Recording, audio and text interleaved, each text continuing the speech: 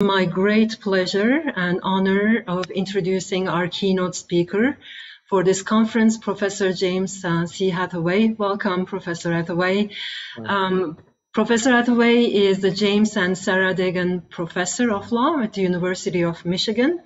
He is the founding director of Michigan Law's program in Refugee and Asylum Law and the distinguished visiting professor of international refugee law at the University of Amsterdam. As you may know, Professor Hathaway is a leading authority on international refugee law. His work is widely cited and taught by academics, instructors across the globe, including myself. His work is also regularly cited by the most senior courts of the common law world. He regularly provides training on refugee law to academic, non-governmental, and official audiences around the world. So it's truly a privilege to have you delivering our keynote. Professor Hathaway, the floor is yours. Well, good morning. Thank you, Professor Atak, and thank you to all of your PROTECT colleagues for inviting me to join you. I must say it's slightly sad for me not actually to be in Toronto, as I'm sure it is for many. I lived there for some 20 years and had hoped this was a pretext to return to my homeland. As you'll see from the backdrop, if those of you who may recognize that I'm still on the west coast of Canada, we like to think of it as Canada's prettiest city in Vancouver. And I'm happy that at least with the miracle of Zoom, we can be sort of almost together this morning. What I wanted to do today is something that I initially thought the conference organizers wouldn't be very happy about, because I read the profile of PROTECT, which obviously is deeply embedded in the global compact process. And I actually asked Idil, I said, are you sure you want me to speak? Because I'm probably the leading critic of the global compact process. And is that a voice that you want really to have in a meeting designed to think about how to make good from the global compacts? And to her credit, Professor Atak simply said, yes, that's exactly what we'd like. We want a lively conversation.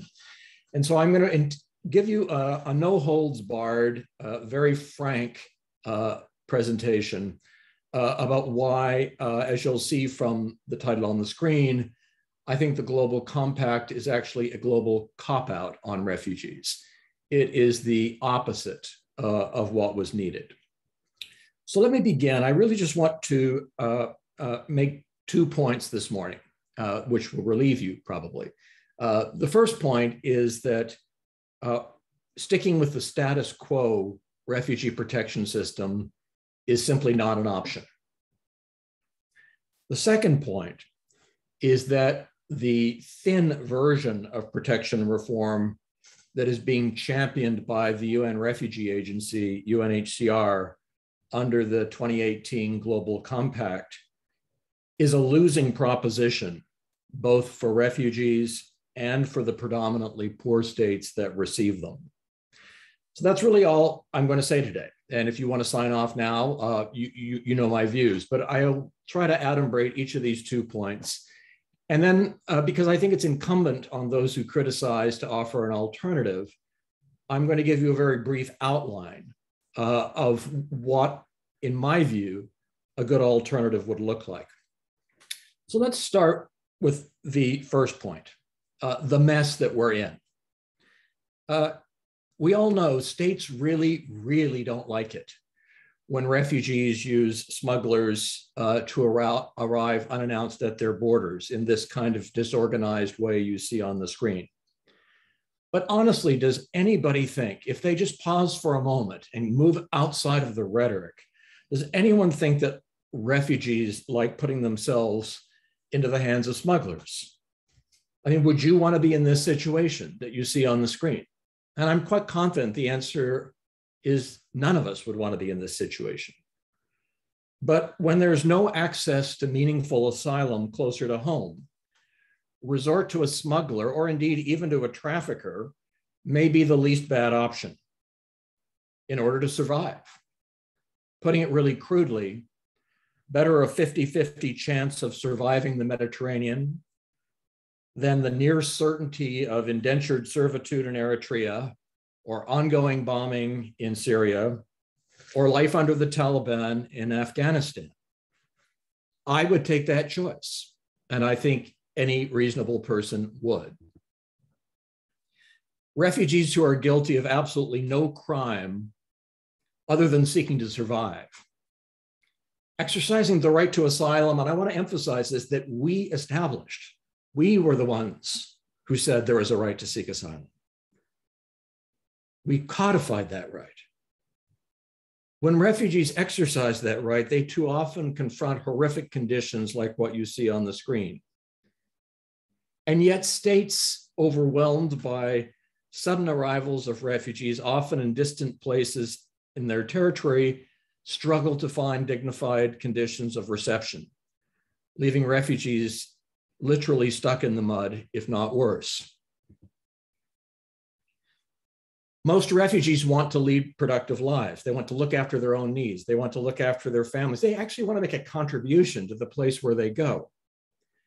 But while the numbers have gone down, it is still the case that roughly 1 out of every 3 refugees are stuck in horrible places like what you see on the screen, camps where they can make no contribution to even their own welfare, much less a contribution to the neighboring community.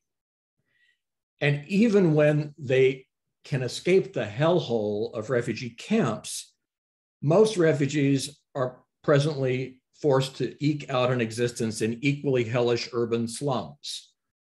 That's proclaimed to be progress by some. There are fewer in the camps, but I don't see this as progress at all. It's trading one hellhole for another. The developed world squanders unconscionable sums of money every year to run this completely dysfunctional system. And I want you to think carefully about the amount of money that's involved and how it's spent. Rich countries right now spend more money to manage and process the 15% of refugees who get to their territories than is available to meet the needs of the 85% of refugees who are in less developed countries. Indeed, the OECD states alone spend $20 billion each year just to run their asylum systems for just 15% of the world's refugees. That is 4 times what the UN has available to support the 85% living in poorer countries. That's not even on the ethical Richter scale. And when we talk about reform, we have to start from where we are. This is how bad things are. Even worse, there are now nearly 16 million refugees, 3/4 of the world's refugees, who've been waiting, again, focus on this number, who've been waiting an average of 20 years for a solution to their refugeehood with no prospect of a solution in sight, the so-called protracted refugees. Of the 15.7 million refugees in the world, fewer than 1/3 of 1% are resettled in any given year, and only by a tiny number of countries. So an absolutely critical part of the protection journey, getting a new life when going home proves impossible, is being completely ignored under the current system. The bottom line then is that the current system, in my view, is a complete mess. It is risky for refugees and for states. It is chaotic. It's debilitating. It's absurdly expensive. And it doesn't produce solutions for most refugees. Why would we even consider sticking with that approach? As one of my corporate law colleagues put it, if this were a corporation, the auditors would tell it to file for bankruptcy tomorrow. Yet to the extent that anybody is actually suggesting change, the change that is being proposed is decidedly thin. And this brings me to my second point. A thin version of reform, like the Global Compact on Refugees, is just not worth pursuing. All it does is to paste a veneer of progress over the reality of substantive dysfunctionality. Rather than having the gumption to propose, for example, a truly binding protocol to remedy the operational deficiencies of the Refugee Convention, and I want to be clear, I believe in the Refugee Convention. I do not want to amend the Refugee Convention. But what we need is a binding, not a voluntary, a binding operational protocol that would enable us to do the convention in a different way. That's what UNHCR should have put on the table instead of the so-called compacts, which, if you haven't watched Dario Mazzola's presentation, he explains is not binding. It's, I don't know what it is. It's a rhetorical device. It is a plan. It is an invitation. It's what lawyers would call an invitation to treat. It's not a contract. It's not a treaty. So if you really wanted to fix the problems, you don't propose something as flimsy as that. And when you actually look at the operational mechanism of the global compacts, what's called the Comprehensive Refugee Response Framework, you can see just how thin this really is. First of all, it doesn't even apply to most refugees. It only applies to what are called large movements of refugees. Now, this is a fascinating thing, right? The most critical term in the whole operational mechanism, large movements of refugees. How big is that? We're not told. How large is large? Is it 1,000, 10,000, 100,000? I mean, Australia thought 300 refugees was a mass arrival. Tanzania once admitted 1 million refugees in 36 hours. Whose definition of large applies? We don't know. And even if it is somehow deemed to be a large situation, not a small, medium situation, then all we get are a bunch of guideposts, which would normally contain these elements. There's no rule about what happens even if you do fit into the large movement category. So what we've been offered is the thinnest of thin reforms. Even if it gets the large label, which will require, what we're going to get is a need to negotiate each and every time a situation happens based normally on the elements here. So put that in the context of what's happening in Afghanistan right now. Have you seen this rolled out? Have you seen this be ready to go into motion? I mean, they haven't even gotten together yet, much less figure out what rules ought to apply, how, when, and where. That's how disastrous this agreement to agree actually is. All that we're definitely going to get out of this is a whole lot of meetings. We're going to have global refugee summits. We're going to have national steering groups. We're going to have solidarity conferences. We're going to have global support platforms. We're going to have host country consultative mechanisms. We're going to have regional consultative mechanisms. And don't feel left out. Yes, there's a global academic network. We are all part of the co-optation project. There is going to be lots and lots and lots of chatter. Does anybody imagine that an international bureaucrat might have designed this system? Why then were we presented with such a legally tepid response when the need for decisive action was so clear? Why a thin approach to protection and reform when something robust is clearly what was needed? When the system is on life support, you don't put on a Band-Aid. UNHCR defends its timid approach on the ground that the current political environment is simply not receptive to big picture reform.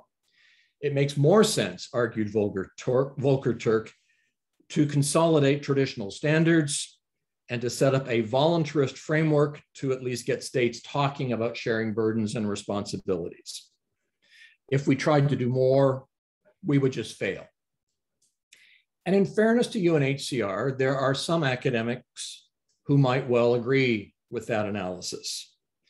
For example, leading human rights scholar Michael Ignatieff has explicitly advocated what he calls a thin approach to global justice, on the ground that there really is no global normative consensus on what he calls the one world perspective. Wow. Perhaps even more confronting, Harlan Cohen has recently argued that the viability of multilateralism may really be in decline, that it required a big, powerful country or two that could push others to come on board, and that in a multipolar world, there just isn't that ability to persuade states to come on board. And therefore, all we're going to get is smaller deals, as he puts it. And yet, while these rules seem, while these analyses seem to align with UNHCR's rather timid, thin approach, I want to suggest to you that when you actually engage with what scholars like Ignatieff and Cohen have said, the result will be exactly the opposite of what UNHCR did. Superficially, the analyses seem to support the global compacts. Substantively, it actually goes in the opposite direction. So take Ignatieff, for example. When he says that we don't share a language of the good or a global ethic, but rather only a desire in a local vernacular to make our lives meaningful, what he calls ordinary virtues, he applies that to asylum and says, the problem with that is that there's no upward limit to how many refugees a state has to accept. And that if you demand an unlimited intake from states, the localist imperative is going to be perceived as a threat to their sovereignty. Now, this is confronting to a lot of us, steeped in the language of human rights, but suspend disbelief for a moment and look at what Ignatieff is actually saying. It does not say that asylum can't work under an ordinary virtue optic. What it actually says is that the current approach to asylum, where accidents of geography determine who has responsibility to protect on an indefinite basis, cannot work. If it's an unlimited and one-sided obligation, it is not going to work. On the other hand, what we need to do is to widen the circle of concern, he says, and the way we do that is by diffusing the problem. If the perceived problem is that there is no limit to the number you're required to receive, that is an issue that we can, and in my view, should address. And when we do that, the system becomes viable. That should have been what the global compact process aspired to. Similarly, when Cohen questions the continuing appeal of multilateralism, he also says this is especially true when we fail to take account of local needs and interests. I think he's right. But the answer to that is not to come up with some rhetorical global compact. It's to take account of those local interests in a binding system that people can rely on. So my point then is simple. If you take the view, as UNHCR appears to do, that it's unwise to assume a strong commitment to human rights or multilateralism, then you should be advocating exactly the opposite of what UNHCR put on the table. If you think the commitment to human rights is in retreat, then the answer is not a thin version of protection in which all we do, and this is all the global compacts do, is pay lip service to burden and responsibility sharing. You instead actually clearly put a binding operational mechanism to share burdens and responsibilities in place.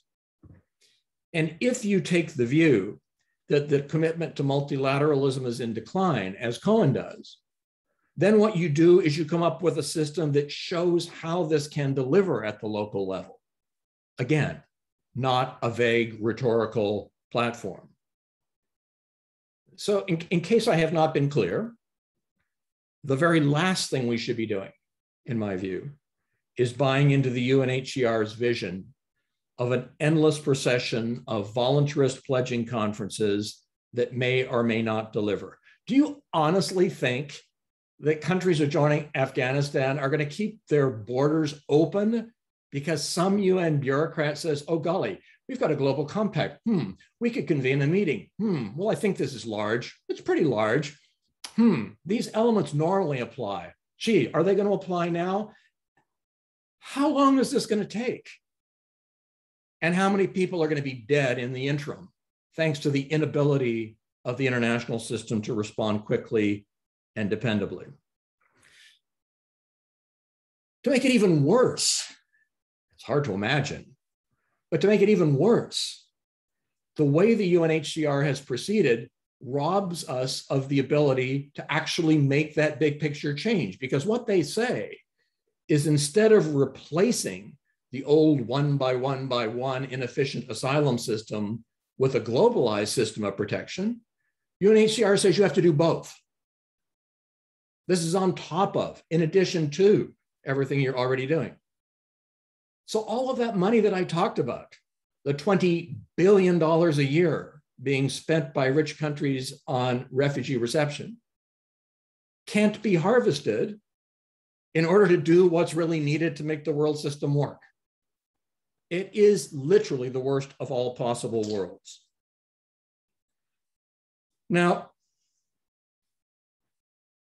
I guess the simple answer is, what I'm saying is the best defense to worries about human rights and multilateralism is really a good offense. Make protection real, robust, reliable, not thin. Get your head out of the proverbial sand and offer a vision that not only delivers more and more dependably for refugees, but also firmly ends once and for all the ridiculous accidents of geography approach to the allocation of burdens and responsibilities, and which delivers real benefits to the host communities who receive refugees. To quote a certain someone, yeah, we can do this. I mean, ironically, since this meeting is coming from Toronto, it is almost exactly 25 years ago now that a team of more than 100 people from around the world, equal numbers from global north and global south, social scientists, scholars, NGO activists, and yes, 6 governments, all came together and offered a platform for doing precisely this. A proposal that has been sitting on the UNHCR shelf now for a quarter century. So what we don't need, in my view, is a series of vague guiding principles. And what we don't need is a never-ending conversational loop of talk shops. So let me then move to the third part of what I want to say today. I promised you that I would give you at least a thumbnail sketch of that alternative that was devised a quarter century ago, in order that I can hopefully stimulate you to look at it one more time and to think about how those ideas, admittedly not perfect in 2021, but the basic benchmarks can and I think should be applied now to reinvigorating the refugee system. And I'm going to give you 5 benchmarks and explain to you why I believe this is a workable program. And yes, okay, I know. The roadmap is a tired metaphor, but it kind of sort of works. So bear with me. First point on the highway, which by the way, is not even mentioned in the global compacts. By the way, one other point, global compact on refugees, not global compact for refugees. The drafters knew precisely what they were doing. This is a compact on refugees. The word access, which is the most important thing for refugees, is not even mentioned. There is nothing about enabling the human beings concerned to get to the thing that we call protection. So we've got to get rid of barriers to access. Now, I know you're saying, oh, yeah, pie in the sky, typical legal academic. Yeah, this is not going to happen. But bear with me for a moment. Why do states put barriers to access in place? They spend billions and billions of dollars every year to deter refugees from doing what international law allows them to do. Why? Because if a refugee arrives on your territory, she is 100% your responsibility, right? There is a perverse logic to deterrence.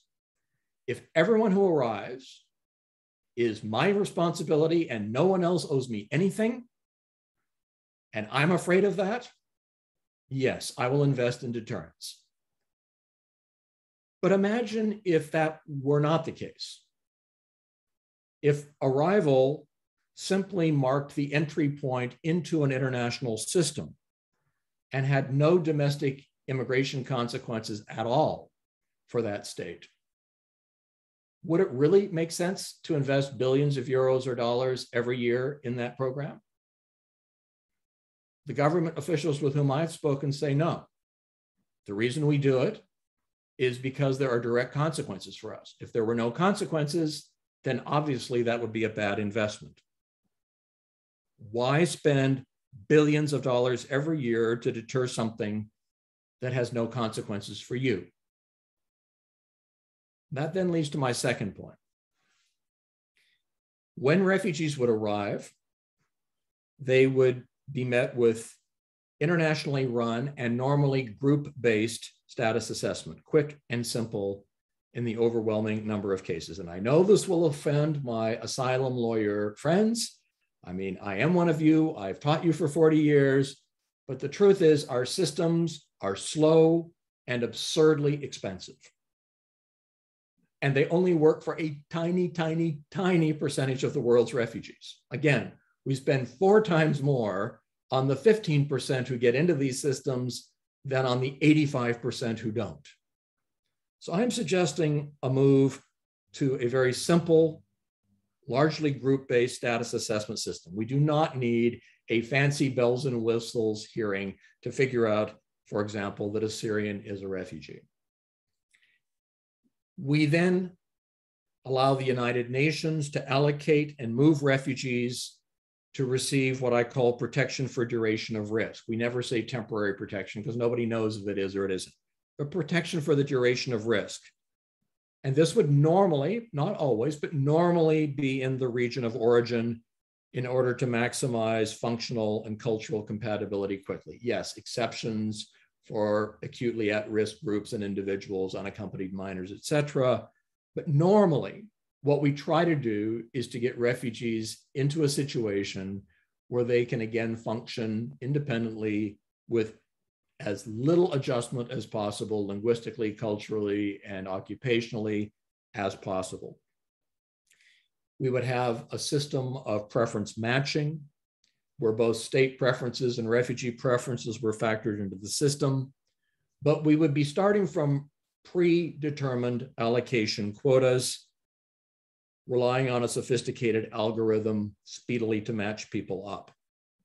And again, I've just summarized in 1 minute something that took many years of dozens of people to figure out. I can't do it justice in a quick presentation like this.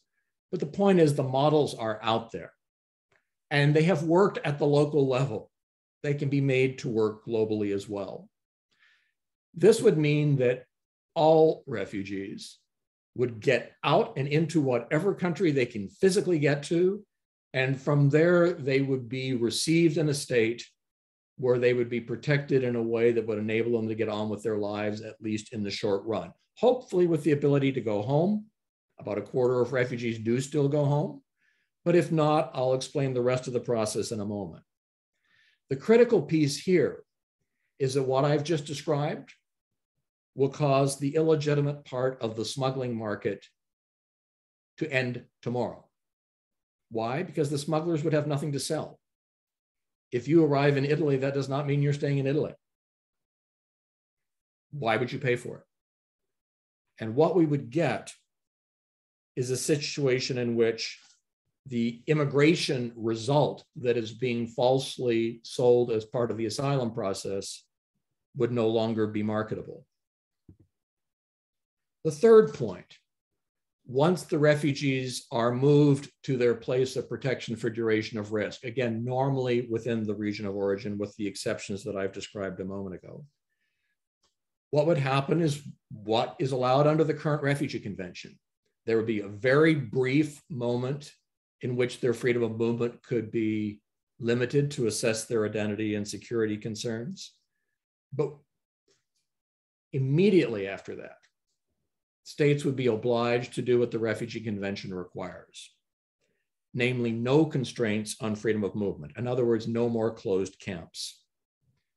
Precisely in line with what the Refugee Convention requires, refugees would be allowed to get on with their lives, setting up businesses, working, educating their kids. All of these things, by the way, are in the current convention. Nothing new is needed. Social science research, and many of you have worked on this, you know what I'm saying, is clear that when we free refugees to contribute, they are only not burdens, but can actually be dynamic engines for development in the host community. Again, we all know the foundational story from Uganda when the government ended constraints on freedom of movement, allowed refugees to work. 21% of orphan refugees after 2 years owned their own businesses, and 40% of the people they employed were Ugandans. That's the kind of thing that can be made to work and deliver local value.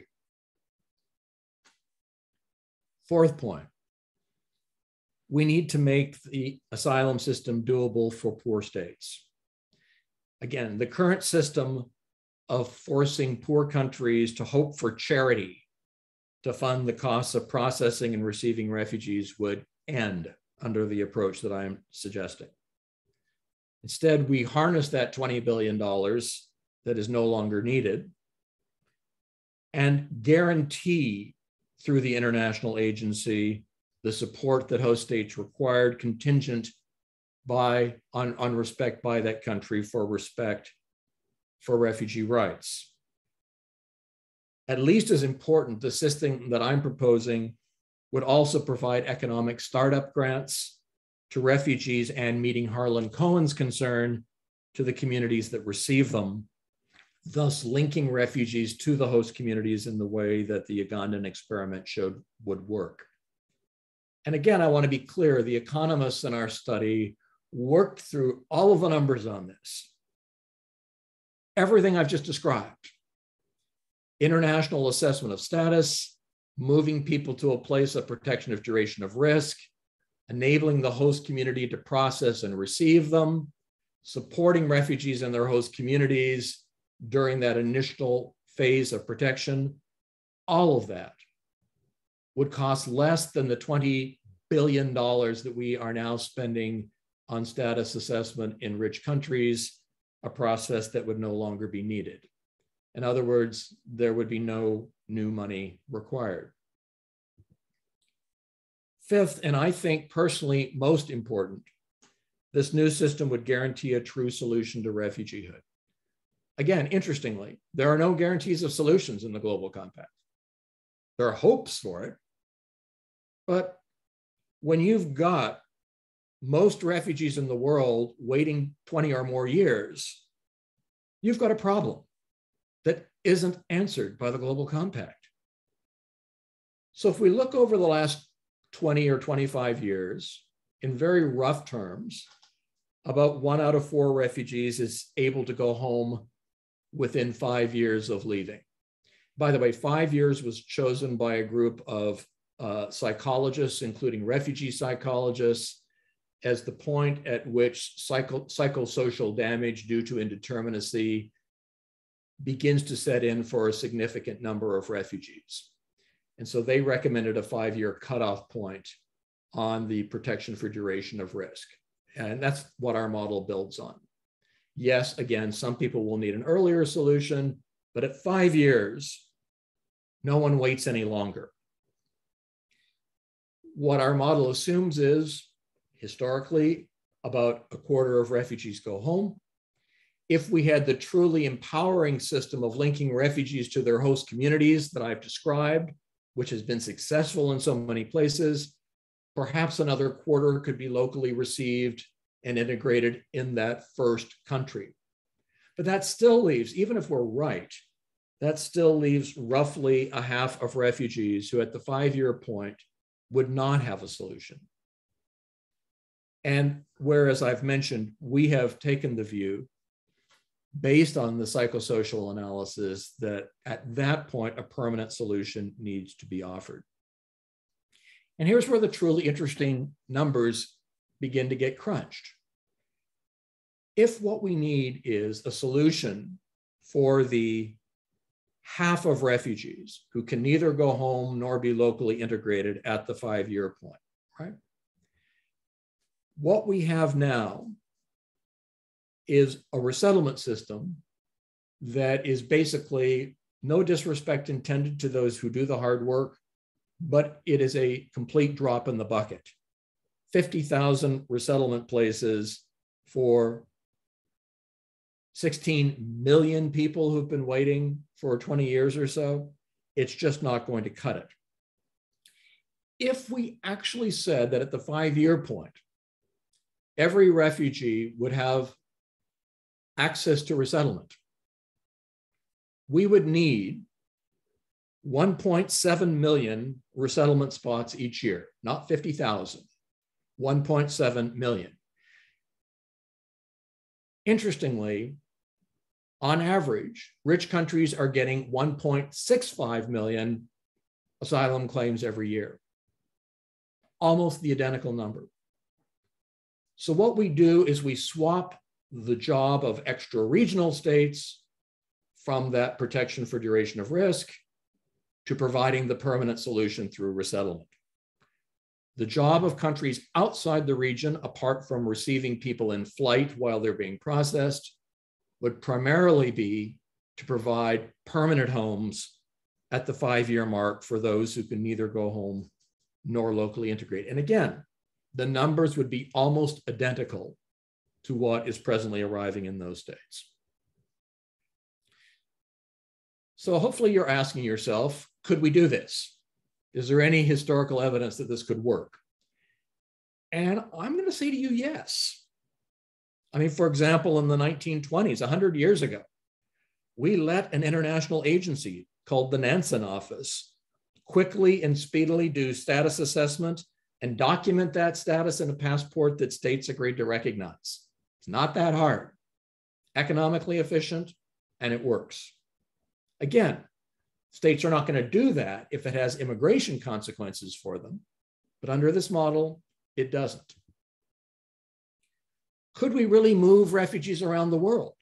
Well, again, after the Second World War, the International Refugee Organization distributed refugees from places of arrival to new homes, South Africa, South America,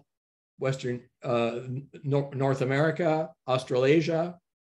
They had their own fleet of ships, for God's sake. And this was in the 1940s and 50s. If they could do it then, we could do it now. Could we actually have a system that has states working cooperatively like I've described? Not one by one, but part of a common global system. Well, again, during the boat people crisis of the 1970s, we did exactly that with the Comprehensive Plan of Action.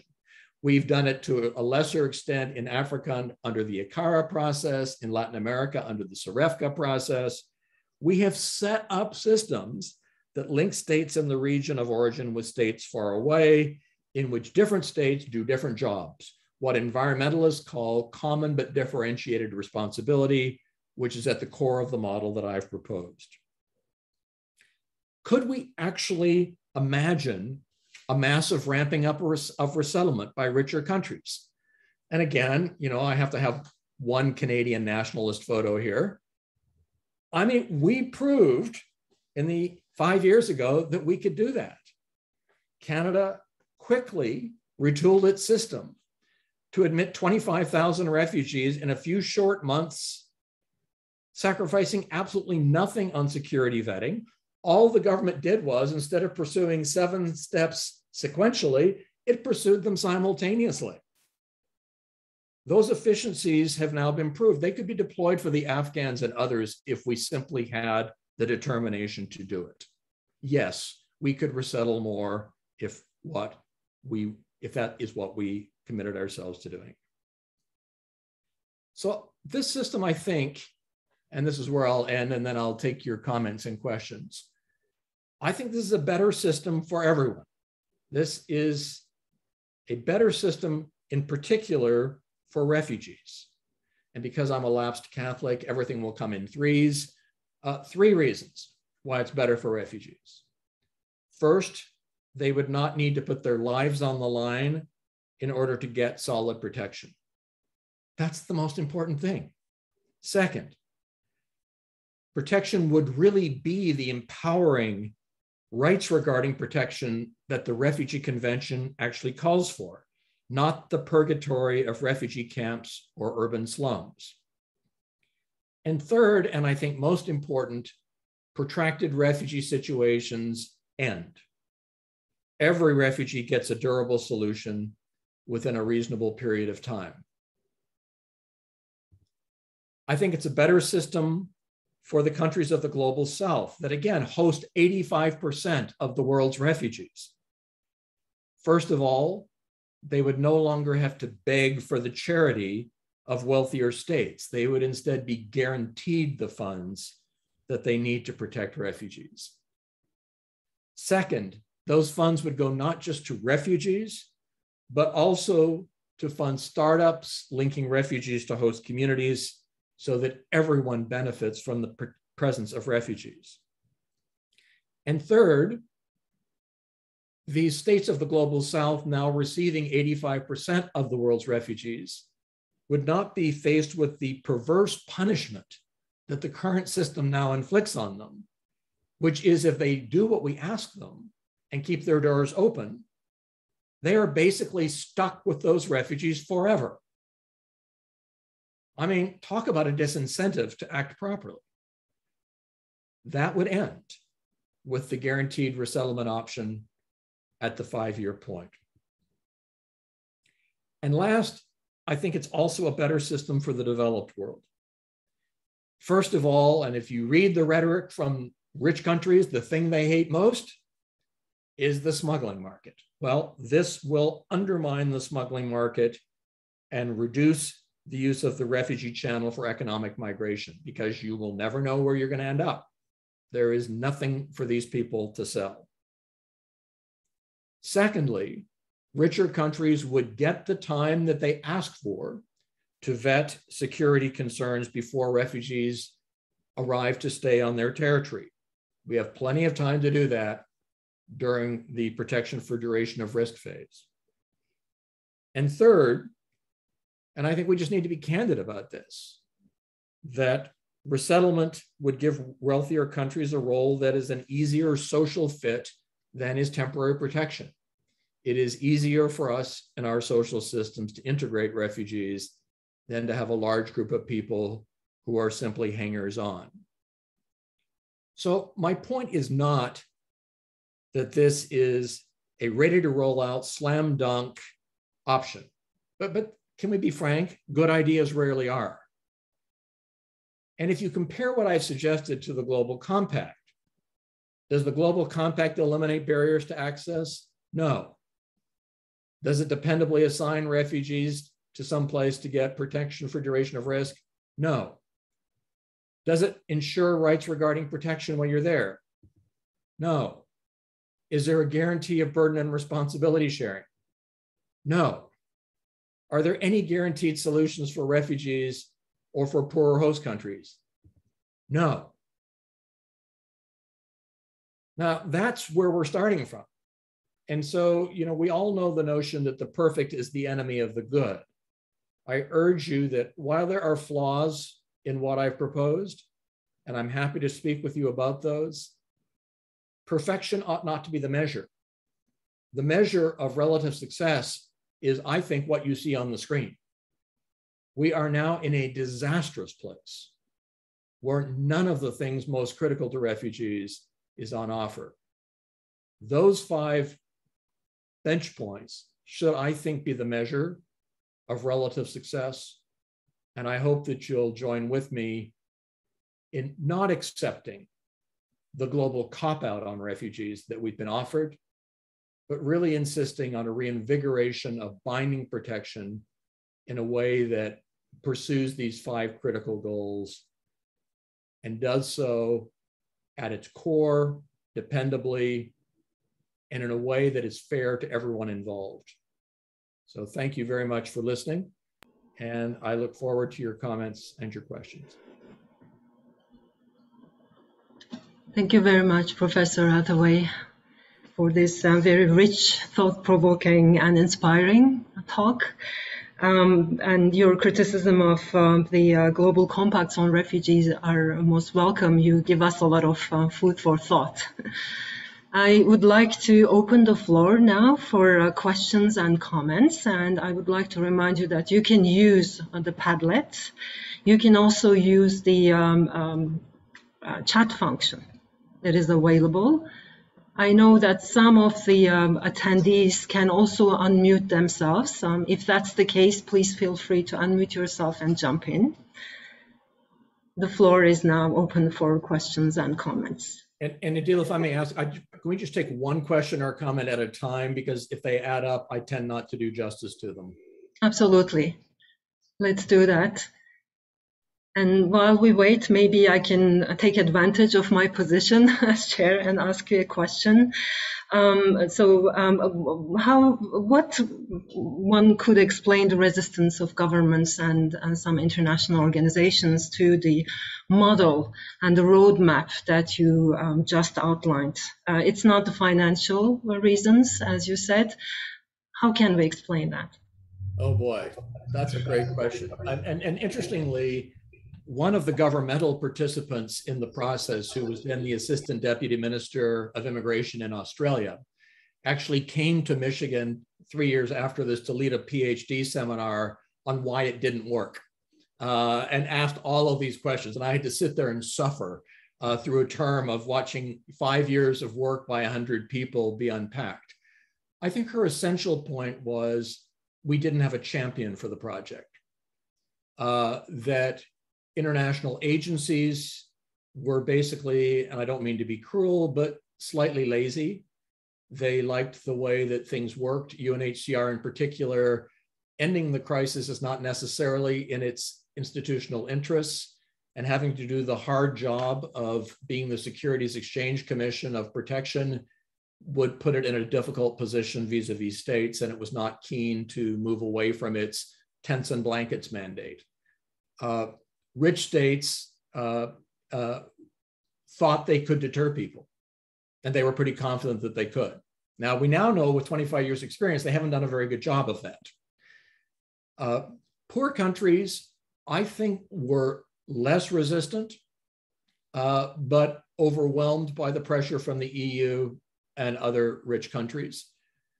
And the only people who were super enthusiastic were the refugee voices, but of course they didn't count. And so that's the problem, right? I think we still need a champion. Who would that be? I mean, this World Refugee Council that's been set up by Canada seemed to offer promise initially, but honestly, the solutions that it's offered are really mild and vague and not operational. These were people on that group who could have been those champions, is what I'm saying. Former presidents, prime ministers, and others, we had a chance. And I fear that we've lost that chance by a very poorly managed process that didn't ultimately deliver. So I think that's my fundamental challenge. Thank you. We have a question from Dr. Anna Triandafilidou. She says, thank you for the bold plan. I'm all in support for it. I need, though, to ask some clarification questions. Where will people be assessed in terms of their refugee status, and what will happen to those to whom status is refused? There's another complementary question by Professor Anna Triandafilidou. Will status be assessed? Can I answer that one first, Adil, just before I forget it? So they would be assessed in whatever state they first arrive. So if they take a boat from Syria that ends up in Greece, they would be assessed in Greece by the international agency. And if they are found not to qualify for protection, even under the relaxed group-based standard that I described, yes, they would be amenable to deportation. Mm-hmm. Will status be assessed by international asylum officers? What happens with sovereignty? Well, but again, sovereignty is only implicated if there are consequences for you, right? So why would Greece care, just to stick with my example, if United Nations officers did the assessment, did the allocation, did the distribution process at their cost, at their operational problem, Greece would have no reason to oppose that. Indeed, they probably would welcome that. They would not have to fund a status system. They would not need to deal with the operational problems. So the idea is indeed an internationalized force that could be moved around the world as crises dictate. Thank you. We have a question from Francesca Longo.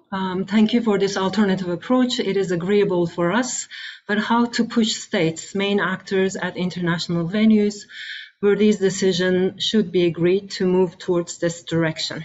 So in a sense, I'm going to throw that question back to you. And the reason I agreed to do this presentation was because I'm a law prof, right? I'm not particularly good at, and the fact that my project was such an abysmal failure speaks to this. I'm not particularly good at, as Canadians would say, stick handling this through the process. I don't know how to do that. I need those of you who are experts on international relations, on international politics, on global governance, on the psychology of making people understand self-interest in a more enlightened fashion. I need advice from all of you. And I need all of you, if you think the idea has basic legs, I need all of us to begin collaborating on how to make that strategy happen, because I am one person and I don't have the expertise. We have another pretty long question from Padlet. Could the Global Compact on Refugees be interpreted as a foot in the door policy instrument? The first instrument not necessarily aimed at immediate results, but rather aimed at gradually creating a community with a more common understanding of what is needed, sharing responsibility. Additionally, if a binding instrument is desirable, do you think that reaching an international binding instrument would have been feasible? So it's a great question and a completely fair question. And if we'd been having this discussion, 30 years ago, I think I would have agreed with you. I mean, could it be a foot in the door? Of course it could be a foot in the door, right? But it's not as though what was needed was not evident a quarter century ago. And indeed, before my team took this on, Professor Graal Madsen, in the 1960s, for God's sake, had come up with the basic bare bones of a comparable plan. So what I fear is that rather than being a foot in the door for something, I mean, there's no plan to move this to a binding protocol, by the way. You look for that anywhere in the documentation. There's none. It says it's explicitly non-binding. Again, if you watch Dario's presentation, you will see this is a non-binding document. That's explicit. It's not even implied. It is explicitly non-binding. And so if there had been an intention to proceed within 2, 3, 5 years to a binding protocol, my sense is they would have said that. But they should have done this a quarter century ago. It's unfair that tens of millions of refugees' lives have been ruined by this incrementalist optic that is belatedly now coming to the floor, and which, quite frankly, I think that the next generation will be having a conference just like this in 25 years, where someone will be saying, hey, here's some good ideas. Let's get a foot in the door and let's start talking about it. It is not clear to me that there is anything to be learned that we have not already learned over the last 70 years of the Refugee Convention. It's time to do it now. It's time to get off of this, maybe someday this will happen approach. We have another question from Padlet. You propose a technical solution and mention precedents, but I wonder if in today's world, with the resurgence of nationalism and the relevance of identity questions, the best solution would be acceptable for the citizens of a destination country, who at the end of the day are the ones who elect the decision makers. Right. And so, but this was also clear to all of the contributors to our project. Again, I'm sorry to sound like the old guy 25 years ago. That has not changed. It may have intensified, but it's the same phenomenon. That's why preference matching is a part of this process, both for refugees and for receiving states. And there are multiple models of preference matching that have been developed over the last, in particular, 5 years to show how we can factor in the preferences of refugees and of states and come up with a matching model to enable people to go to places where it is easier to integrate them, and for refugees to go to places where it is easier to be accepted quickly. All of that is part of the model, but it needs to be built into, in my view, a binding commitment to give people an option to go somewhere. And that's what we're missing right now. Okay, we have a question from Apollo, who thanks you for the great presentation. Asylum procedures are currently undermined and overwhelmed by high numbers of economic migrants. How do you see this playing out in your proposed model? So again, this is really an important point, and I think it's one of the real strengths of the model, right? To the extent that, and again, I'm not sure I'm going to buy the entirety of the critique. You know, the number of bogus so-called refugees claiming asylum is, I think, much smaller than most people say, but there are some. There are clearly some. And why are there some? There are some because there are not economic channels for migration for other than the most talented, sophisticated, and professional refugees. And quite frankly, my forefathers would have used those channels too. And I suspect I'm not the only one listening to this conference who understands that. But if you really want to stop that, you disaggregate the place of arrival and the place of protection. Again, if you arrive in Greece, but you may find yourself protected in Morocco, what precisely is the immigration economic result that you are seeking? It's not going to work. So if you actually believe there is such a problem, then you should race for this solution, because it will diminish the viability of the asylum channel to deliver an immigration result. Thank you. We have a question from Jennifer Heinemann, and Jennifer says, hi Jim, I enjoyed your presentation, but wonder about states that are outside the convention. Much of South and Southeast Asia, Lebanon, Jordan, Turkey foremost, yet these are some of the biggest refugee hosts in the world. How would your proposal assist refugees in these host states? This is another fabulous question, right? And this is actually one of the core functions of UNHCR, is to promote accession to the Refugee Treaty. It has been an abysmal failure for the last decade. There are no new accessions. No one's coming on board, including the critical countries that Professor Heinemann points to. And quite frankly, why would you come on board? You know, if I were India or Pakistan and somebody said to me, would you like to sign the Refugee Convention? By the way, everyone who arrives is your responsibility, and we owe you nothing. And maybe you'll get a little charity, and maybe you won't. I'd say, are you out of your mind? Why would I sign that? Right? I've had these discussions in at least half a dozen countries with senior officials of non-signatory states. If you want people to sign on, the answer is to provide an operational mechanism that responds to their needs and concerns, that says, no, you're not going to go bankrupt through this process. No, your host communities are not going to go unsupported. No, you are not stuck with every refugee who arrives forever. Rather, there's a 5-year term limit, if you wish to call it that, after which the rest of us provide physical solutions for the human beings who can't go home or for whom local integration isn't viable. If you want to bring on accessions, you need to create an inducement. The fact that UNHCR has got nobody to sign on over the last decade makes clear that simply the status quo, and we've had these global compacts for over 2 years now, no new states. They're not convinced by this. Why would you sign on to a vague promise of conferences? And they're not going to.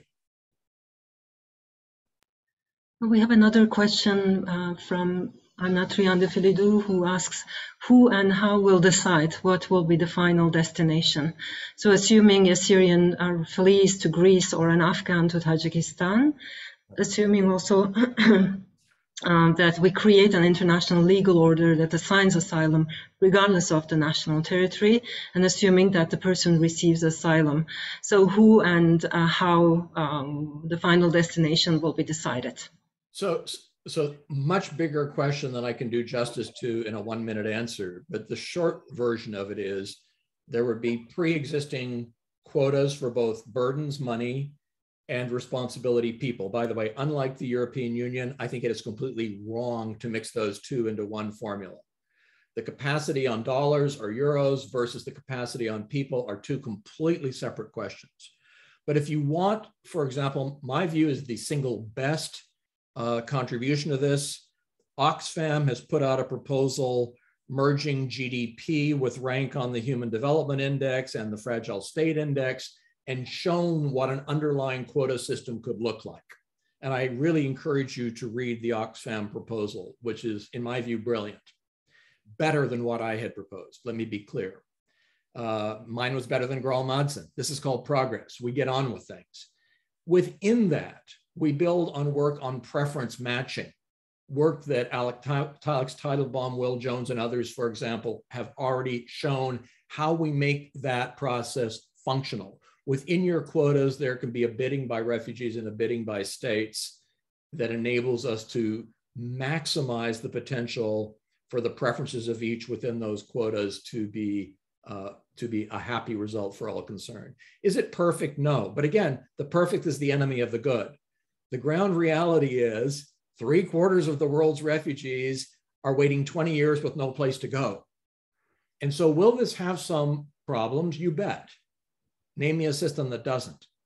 But if we really believe in some kind of utilitarian balance, where we are now spending 4 times as much on 15% as on the 85% who have nothing, we've got to begin thinking creatively. We can't simply look for objections. We have to look for positive possibilities in ways that are empirically sound. And I think there is enough evidence now that both the formula and the preference matching systems could be rolled out. Thank you. We have 4 more questions, and I suggest that we take them one by one, if you agree, Jim. Sure.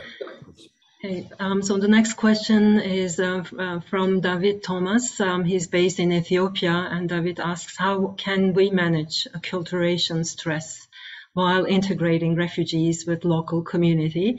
I believe that there should be psychological, social, economic access, but how can we manage cultural difference and other issues while we're working with different refugees from diversified backgrounds? Well, I'm not the best person to answer that. And this, the smartest mark of an academic is to realize his or her own incapacity. I mean, that's why on the team we actually had people with cultural expertise and cross-cultural integration expertise. The short version of this was to try to provide positive inducements that would enable refugees and host communities to see value in each other. For example, I visited a project in Nepal where the Bhutanese refugees were linked to the local Nepalese farmers in a joint livestock operation where after 3 years, they could actually see the value in each other's expertise and were grazing communally. I mean, that's one of millions of examples out there, but I think that's part of it. The other piece to it, though, is to respond to the legitimate psychological preoccupations of both groups. For refugees, that means the debilitation of refugee camps or constraints on freedom of movement neuters their ability to feel whole and able to contribute. We've got to stop that. And for host communities, it means ensuring that they understand that they will not be penalized for the generosity of opening their hearts and minds to the presence of refugees, that there are positive inducements of the kind this model would provide that actually enable you as a facilitator to bring the two groups together in peace. And that's a poor answer, but it's the best I'm afraid I can offer you. Thank you. A question from Professor Elspeth Gild. Does Professor Hathaway consider that regional free movement of persons regimes, which are developing rapidly around the world, are an alternative? Well, again, are they an alternative? No. Are they part of a remediation of demand? Yes. So to the extent that you can move freely, and I think the two most interesting examples are Latin America and the beginnings of something in Africa. I mean, Europe has been around for a long time, but the two that are on the move are Africa and Latin America. And obviously, as we've seen already in Latin America, to the extent that you can freely move to another state, you don't need to use the refugee channel. So obviously, that's a great idea, but that's not going to end the need for a protection system. What that does is it diminishes the demand on the system, which makes my model even more viable. To the extent that the numbers involved, for example, in the residual resettlement are not 1.7 million a year, but only 1 million or 500,000, that just makes it easier. And so I love the fact that freedom of movement may provide a self-actuating solution for many at-risk people. I'm a big fan of it, but I don't think it's going to reach the point that all people are able to move with all of their rights intact in the way that the refugee system enables. I think we need to have both. A question from Catriona Jarvis. Is there an appeal system in this proposed model? Are courts involved at all? So courts are not involved at all. Courts are not. And so Katrina, your former colleagues are out of a job. I mean, no. It's not a legalistic system in that sense. It's not a bells and whistles. I mean, to spend an average of $20,000 to determine one asylum claim in a rich country is, in my view, as important as that is under the current model, a grotesque misallocation of resources given the needs in the world. And so there would be one assessment and one simple review administratively constructed. That's what I'm proposing. And again, is that perfection? Absolutely not. But when most refugees in the world get nothing right now by way of status assessment, I think it's a hell of a big improvement. Question from Hakan Gürcan Sıcakkan, who is our PI. Thanks for this very interesting proposal. It looks ideal to share the responsibility globally. Let's assume that states accept this protocol. However, the Geneva Convention is also binding, yet the states are finding very creative ways of circumventing it. How can we be sure this protocol would work in light of how states try to avoid their refugee convention responsibilities? Yeah, again, another great question, right? And so part of it is, and Thomas Gameltoft Hansen and I have written about this, that there's a bit of a pincer movement happening here. Part of what we have to do, and lawyers have been very good at this, is to eliminate the ability to do deterrence in the ways that 25 years ago convinced rich states that this wasn't in their interest. We are now shutting down bit by bit by bit the viability of deterrence. It feels painfully slow, I know, but it is a useful inducement on states to think about alternatives. It certainly makes the viability of this greater than it was a quarter century ago, when people thought the American Supreme Court had said you can just walk out into the international waters and do whatever the hell you want. There's no law involved. Well, that's just wrong. We know that's wrong now. So part of what has changed, I think, is that dynamic, right? Why will states think about this now in ways that they mightn't have thought about this before? I think it's just the perennial sense of the whole thing spiraling out of control.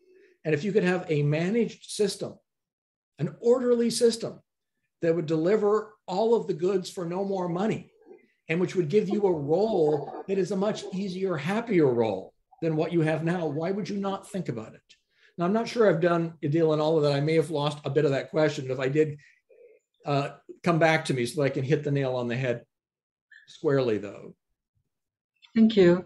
I will take one more question before we wrap up.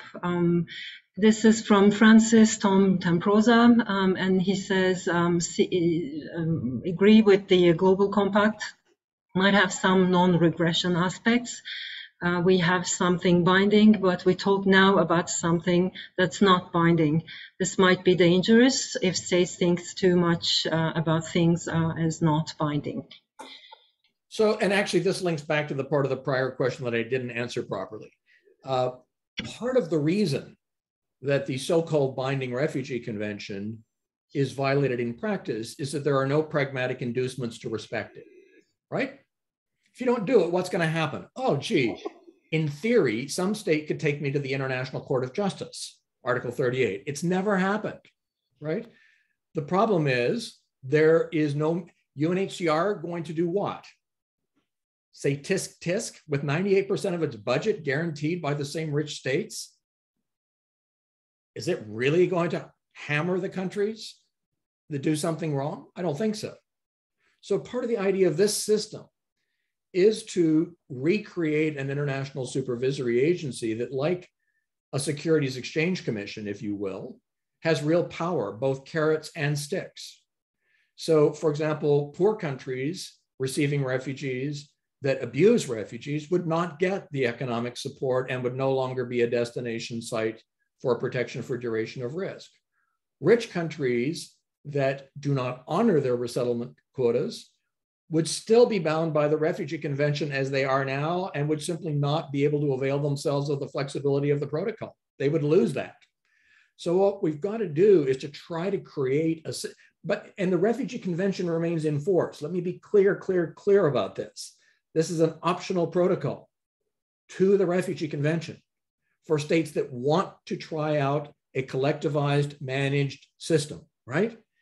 If you don't opt in, you're bound by the current system. So we're not going backwards at all. All this is doing is giving us an option to begin linking states that are in a position to see the value of a more managed, orderly system as an alternative to the chaos of accidents of geography and people constantly on the move with no mechanism present to deal with them, security concerns, and most critically, 16 million refugee lives on hold for 20 years. That's not a place where we can stay, in my view. And if we don't take a chance on adumbrating something better, then I think we as social scientists are complicit in the failure. We need to be clear that we are not going to play the co-optation game, that we have waited 70 years for this convention to be operationalized, and that the time is now. It's not 10 years, it's not 50 years, it's now. Refugees deserve that, and so do the countries that receive most of them. Thank you very much. Unfortunately, this is all the time we have. Please join me in thanking our keynote speaker, Dr. James C. Hathaway. This was a wonderful, very rich, thought-provoking presentation, and thank you also for taking the time to answer the questions and also to comments. Thank you so much. So this is the end of today's session for this conference. Tomorrow, Friday, we will start over. So we will start at 9 a.m. Toronto time, 4 p.m. Berlin time. I hope you will join us. And we have a great lineup of speakers tomorrow as well.